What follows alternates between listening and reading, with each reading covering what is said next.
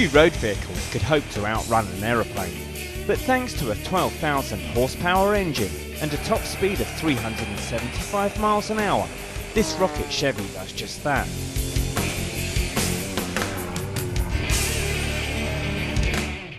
The explosive machine, known as the Flash Fire Chevy, is the brainchild of 65-year-old American Neal Darnell, who built it after he retired from his day job.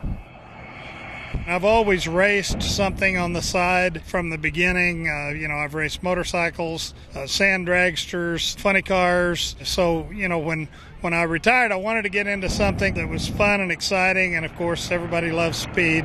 I will always love speed. And I tell you, the ultimate speedster sitting right behind me. The truck is a Chevy S10 replica. The body mold actually came from a real Chevy S10. But basically, to build one of these things, you set the engine in the shop and then you build the truck around it. Together with his son Chris, he took a used Pratt and Whitney engine from a US Navy trainer jet called the T2 Buckeye.